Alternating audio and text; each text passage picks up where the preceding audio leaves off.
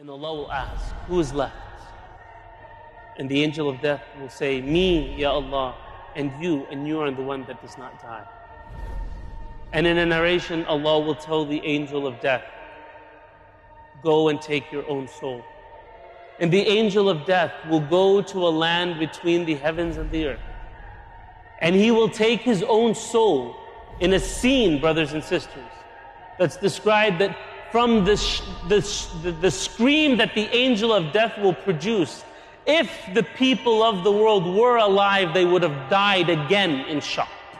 And that the angel of death would say, if I knew death was so painful, I would have been more merciful on the souls of the believers.